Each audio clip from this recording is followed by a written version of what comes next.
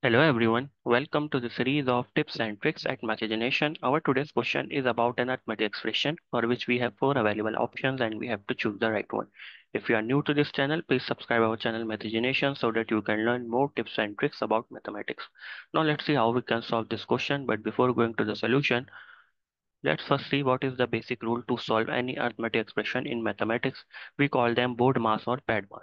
Board mass or pad mass says if you are given any arithmetic expression, solve the brackets i.e. parenthesis first. After the brackets, solve orders, which means exponents and powers in your expression, then solve division multiplication and then addition subtraction.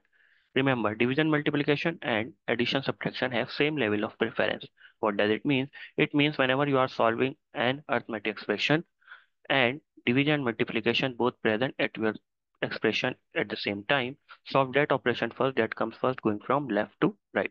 Now let's see how we can solve our expression. So we are given 2 minus 4 into 2 divided with 4 plus 2.